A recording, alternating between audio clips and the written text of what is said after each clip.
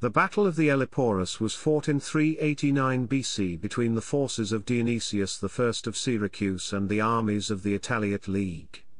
The armies of Syracuse triumphed, and Dionysius' control was extended into southern Italy. After arriving in Italy, with a force of 20,000 men, 3,000 horses, and fleet of 40 galleys, Dionysius decided to lay siege to Caulonia, a strong city of Locri.To. To force Dionysius into relaxing his siege, Heloris decided to leave his camp and marched north towards Elleporus with his army numbering 25,000 infantry and 2,000 cavalrymen, mostly composed of other Syracusan exiles.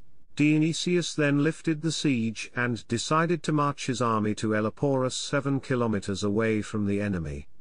The two armies were ignorant of each other's whereabouts until Dionysius acquired intelligence about Heloris's whereabouts from one of his scouts.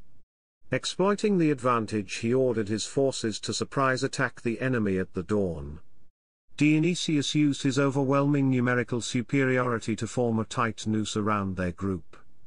The disorganized and scattered forces of Heloris become easy prey to Dionysius's well-organized phalanx. The Greeks fled after hearing that their leader Heloris had fallen. The fleeing Greeks sought refuge on a hill, but were surrounded by Dionysius. Later 10,000 Greeks surrendered.